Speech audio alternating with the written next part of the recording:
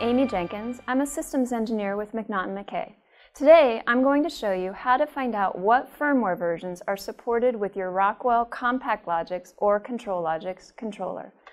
First, you need to know the catalog number and series of your controller. This can be found on the side of the controller.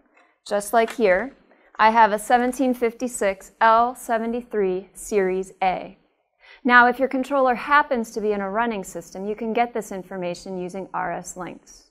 Once you have this information, open your browser and go to www.ab.com. Click on the Compatibility and Downloads link in the center of the page.